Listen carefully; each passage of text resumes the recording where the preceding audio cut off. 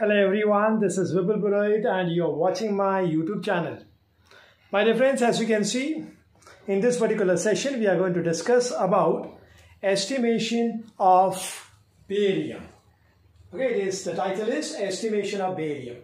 Now generally, my dear friends, barium can be estimated by gravimetric analysis, okay, which is based on what? Weight. But in this particular session, my dear friends, we are going to discuss about the estimation of barium by complexometric titration. Alright, so that is the first point that you need to remember, and that is by means of complexometric titration. Now, my dear friends, when we talk about complexometric, so the first thing which comes to your mind is, yes, it's about formation of a coordinate covalent bond. Now, when we talk about the formation of a coordinate covalent bond, we require two species. One, the metal, the other one is going to be the ligand.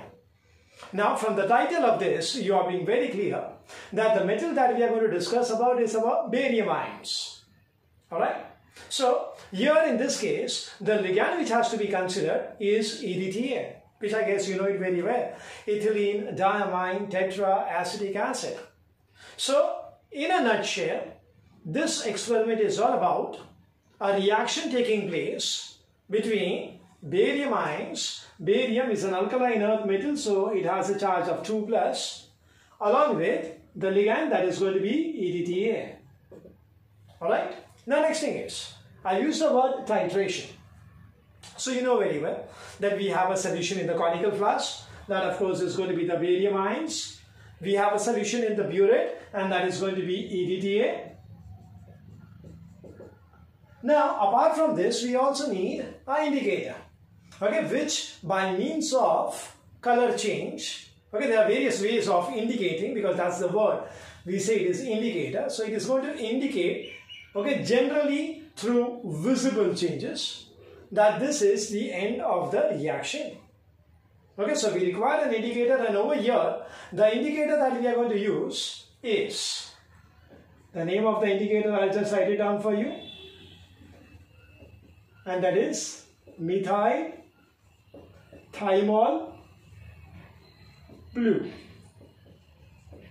Now, before, my dear friends, I actually explain you the procedure of estimation of barium, let us talk about some theoretical aspect. What exactly is the theory behind this particular reaction? Alright, and now the theory is very simple, and that is, whenever you perform titrations, you have been performing titrations from a long time, even in school days. So what happens is that you take a solution in the conical flask, to which you are going to add indicator. Okay, a few drops of the indicator. And then you are going to titrate it from the solution which is there in the burette. Am I clear with this? So what happens is, the same way we are going to consider over here, the reaction is going to be taking place as, we have barium ions which is there in the conical flask. Now this is going to be treated with this form of the indicator. Okay, H ion phi minus form of an indicator. Okay, now see, depending upon which form of the indicator that we are using, accordingly the color is going to be determined. Now if I am going to take this methyl thymol blue, the indicator in this form, H ion with 5 minus charge, then this is going to be grey in color.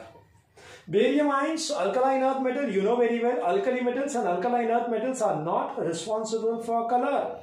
You know this very well, yes? So, it's very obvious it is going to be what? Colorless.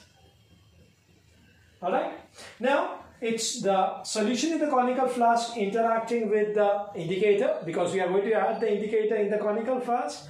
This results in the formation of a metal indicator complex. So, I get over here Ba H ion 3 minus. 2 plus 5 minus gives me what? 3 minus. So this is a metal indicator complex, my dear friends. Okay, and this is going to be blue in color. Okay, that is what we say about a complex. Okay, it has got some unique property. Okay, as compared to that of the constituent species. Okay, the metal indicator complex is made up of barium ions, and it is made up of an indicator, the thymol blue indicator. Okay, the color of which is colorless and grey, but here it is blue. So this suggests the formation of a complex having its own unique identity. Okay, now what happens is, we are going to slowly add the solution from the burette. As I've already mentioned, the burette solution is going to be what? EDTA. So, the next step now is the metal indicator complex will now interact with EDTA. EDTA is a very strong ligand, my dear friends. It has got a very strong affinity, attraction towards the metal. Okay, and hence the bond between the barium and the indicator is going to break. Okay, the indicator is set free. Okay, and EDTA is going to bind with the metal. And therefore, I get a BA EDTA complex. Barium EDTA complex with a 2+ charge, and the indicator is set free. Okay, see this HIN 5 minus, so this is once again HIN 5 minus. Okay, the mode in which we have added that indicator in the initial stage into the conical flask, we are going to get it back in the same form at the end of the reaction. Okay, now what was the color of the free indicator? Oh yes, it's gray. So obviously it's going to be gray over here. Okay, this is colorless. The alkaline earth metal along with EDTA is going to result in a colorless complex. Okay, EDTA of course is colorless. This is blue. So my dear friends, you got an idea now that we are talking about the end point. Yes, so the end point is going to be from blue. Okay, we are going to start. Actual titration is this. Okay, between the conical flask solution and the burette solution. So it's going to be blue. And we end up with what? Gray. So this is what is the end point is, blue to gray. Alright, next thing is, we are not going to carry out the reading only once because I'm using the word what? Titration. So normally we carry out the reading 3 times, and at least 2 of which has to be what? Constant. If I want to get a constant reading, it is highly imperative, my dear friends, that the complex which is going to be formed, the new complex which is going to be formed, is going to be stable enough. Okay, it's going to be what? Stable. And the factor which affects the stability of the complex, there are various factors which affects the stability of the complex. The one which we are going to discuss over here in this particular practical, and that is about the pH. So here, remember that the pH is considered as highly basic, that is 12. This is the pH which is being required to make sure that the complex is going to be stable and we are going to get a constant reading. Alright, so pH is equal to what? 12. So how am I going to get that as? Okay, because normally when we use a buffer solution of ammonia, okay, and ammonium chloride, the pH is going to be around 10. Okay, so we cannot use that because we want it as 12. So what we do is we are going to use 1 molar NaOH.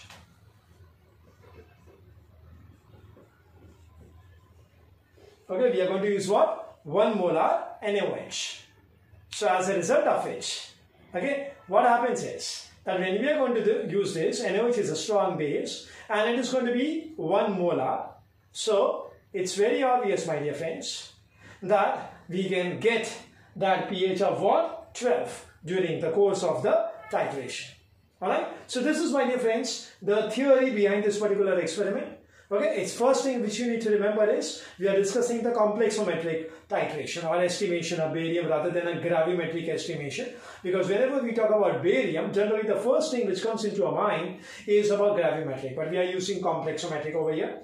It's a titration along with EDTA. We are going to use an indicator that is methyl thymol blue indicator, but then we are going to use it in the form of HIN 5 minus, so it's going to be gray in color, and then we carry out the titration. I have explained you the reactions. Okay, you see it very well, and I hope you understand the color change is going to be from blue to gray. The most important feature which is required for the stability of this particular entire complex is the pH. So that's going to be 12, and how we are going to attain that pH of 12, and that is by making use of 1 molar NaOH.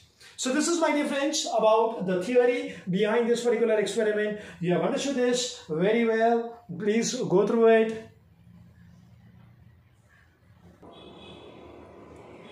Okay, my dear friends, now once you have understood the theory behind this experiment, now we go into the procedure part of this particular experiment, and that is about, we are going to discuss about the required quantity, say we talk about W grams of barium chloride, that is BaCl2, and now it can be somewhere in the range of 0.5 to 0.7 grams, and we are going to dissolve this in say around 20 to 25 cm cube of hot distilled water in a beaker.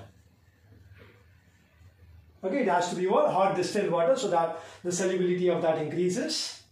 Now the next thing is, once it gets dissolved in that, we are going to transfer it into a 100 cm cube of standard measuring flask. Okay, next thing is, washing has to be done of the beaker at least for 2 or 3 times with distilled water, and that washing as well has to be transferred to a 100 cm cube standard measuring flask, and then finally diluted up to the mark. Please use always distilled water. Okay, no tart water please. Okay, we are going to use what? Distilled water. Right? Next thing is, we are going to prepare out 10 cm cube of this in a conical flask. Add just around say 1 test tube of distilled water, so that the color change becomes much more apparent, much more clear. So once again I repeat, once you dilute it up to the mark, prepare out 10 cm cube of that in a conical flask and add some 1 test tube of distilled water. Next thing is, you are going to add around say 4 to 5 cm cube of 1 molar NaOH. I hope you understand why it is so, because I have already explained you the theory behind this. Yes, it's all about making sure that the pH of the solution is around 12. Alright? Next is, once you are going to add NaOH, next is very important is you are going to add few drops of the indicator. You know the name of the indicator, and that is going to be methyl thymol blue indicator. This is what you are going to add, and as soon as you are going to add it into the conical flask solution, so the color is going to become blue. Alright, the color is what? Blue. Now you titrate this blue color solution, titrate it with the standardized EDTA, which is going to be from the burette,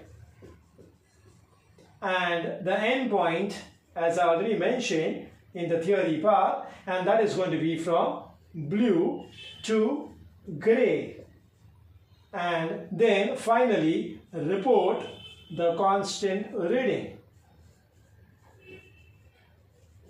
Report the constant reading. You understand the word constant reading is? Yes, I also call it as CBR. So here in this case what happens is standard EDTA, standardized EDTA means we already know that the normality or the concentration of EDTA is this before we actually carry out the experiment. Okay, that is what is called as a standard EDTA. A solution whose concentration is known is called as a standard solution. Alright, because we have a conical flask solution containing barium ions, which is in the form of fluoride. So that is what we need to estimate, my dear friends. We need to find out its amount. Alright, so it becomes a quantitative basis. So it's unknown. If the solution in the burette also is unknown, then how are we going to find out the known one? Okay, both unknown, not possible. So what we do is, one is known and the other is unknown, and on the basis of the known concentration we find out the unknown. It's as simple as that. So therefore the EDTA that we are going to use is going to be the standard one. Endpoint, as I already mentioned, is going to be blue to gray, and you repeat this procedure for 3 times, and then 2 of which has to be constant, and that reading is reported as what? Constant burette reading. Alright, so this is, my dear friends, about the procedure part as far as the estimation of barium is concerned by complexometric titration. We need to take the weight, the required appropriate weight of barium chloride, and that will be somewhere in the range of 0.5 to 0.7. Then 20 to 25 cm cube of hot distilled water you take it, and you transfer that weighed quantity of barium chloride in a beaker, okay, and you dissolve that and then transfer it into 100 cm cube of standard measuring flask. Give some washings to the beaker for 2 or 3 times with distilled water and transfer that washings also to the standard measuring flask, and then finally dilute it up to the mark. Prepare out 10 cm cube of that solution into a conical flask, add around 1 test tube of distilled water so that the color change becomes more apparent, to which you are going to add around say 4 to 5 cm cube of 1 molar NaOH just to ensure that the pH of the solution is 12, to which you are going to add around few drops of methyl thiamol blue indicator. The solution is going to become blue. Obviously, you understand the theory behind this. It's because of the complex which is going to be formed between the barium and the indicator. And then we are going to titrate it against standardized EDTA from the burette. The end point is going to be from blue to grey. And then you carry out this readings 3 times in total, 2 of which has to be constant, and that is reported as a constant burette reading. And on the basis of the constant burette reading, the amount of barium can be estimated, which becomes a quantitative basis of the analysis of barium. So I'm sure, my dear friends, you have understood the theory as well as the procedure behind the complexometric titration of barium. Thank you very much for being with me. God bless you all.